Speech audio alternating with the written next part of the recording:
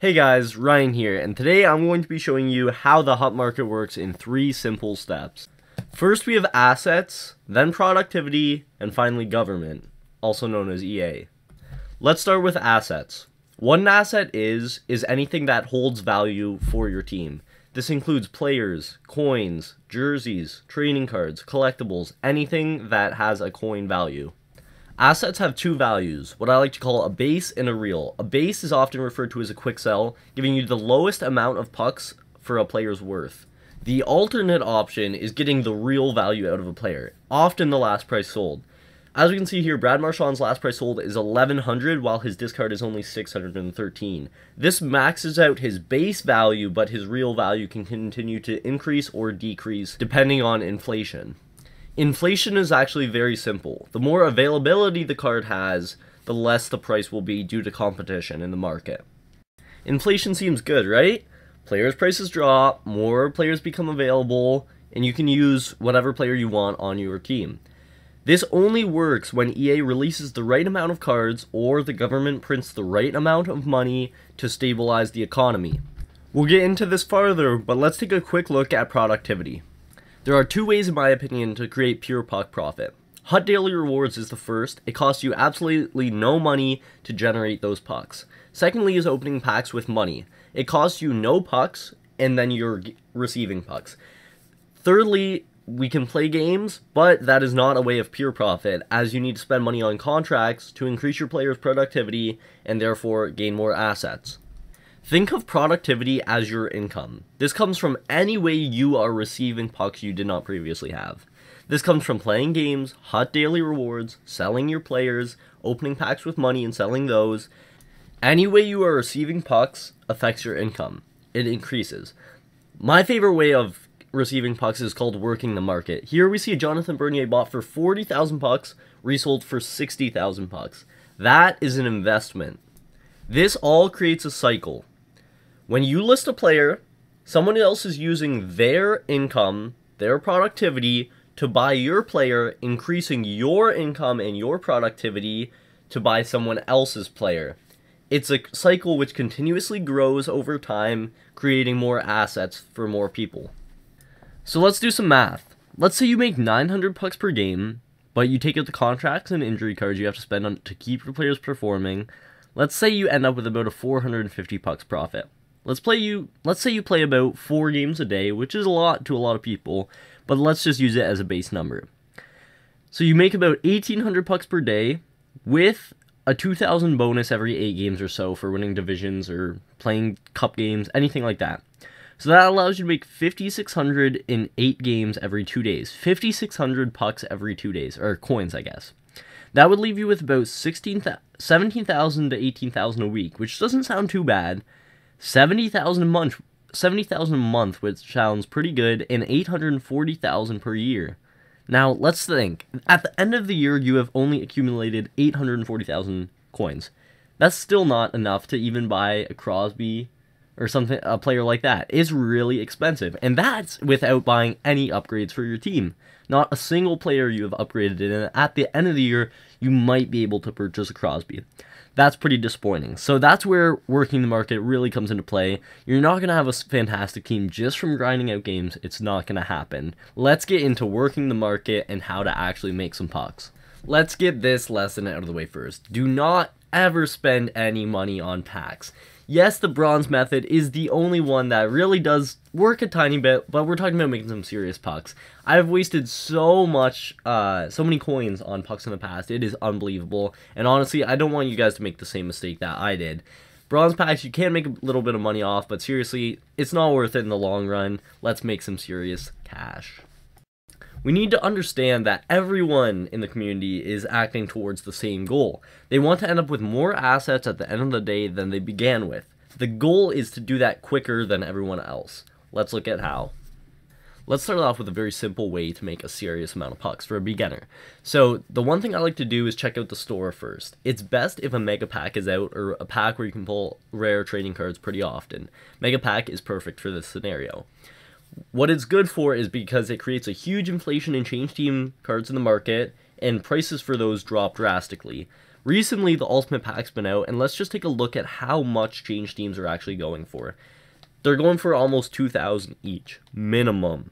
That is crazy. When Mega Packs are out, sometimes they drop to like 800. You can snag them up for like 600 by now sometimes.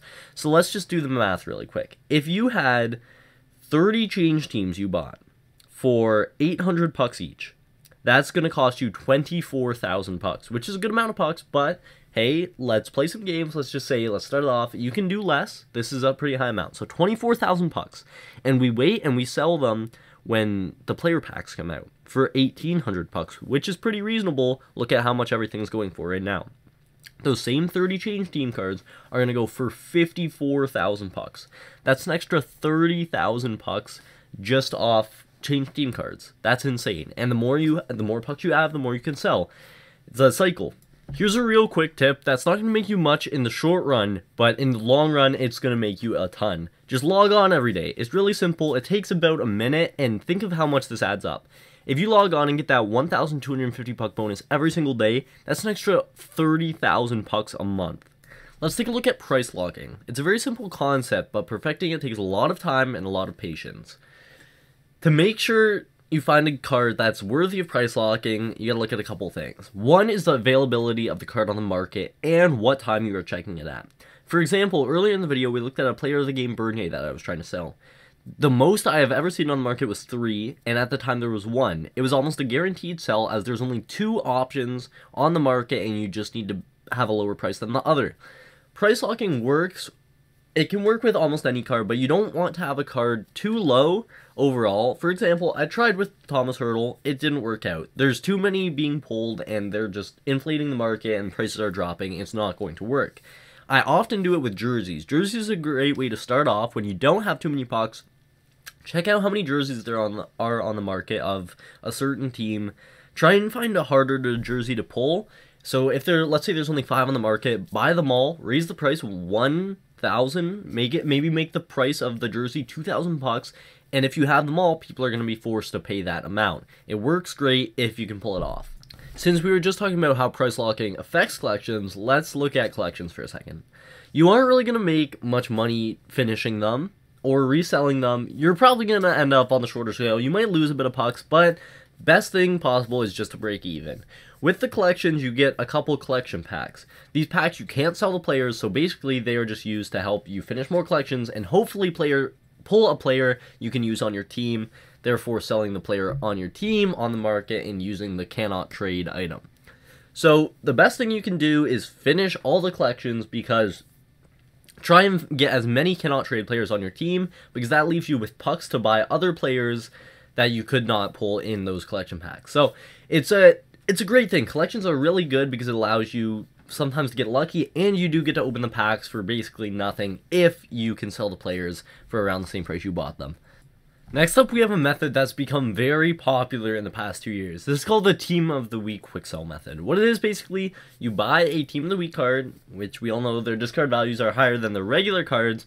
You slap a captain card on them, or an assistant captain, and you put a couple trading cards. This boosts the player's discard value by like a tremendous amount. You'll see it. So I bought him here for 7,050 pucks, I believe.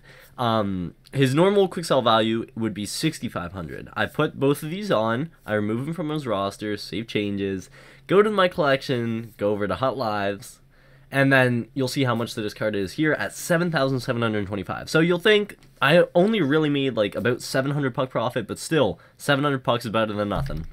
Also, a tip with Team of the Week players: always buy at the end of their span. Alright, when the cards are just at the end of being released, because at this point the prices are lowest, and when they are no longer available, prices will slowly begin to rise as you can't pull them in packs anymore.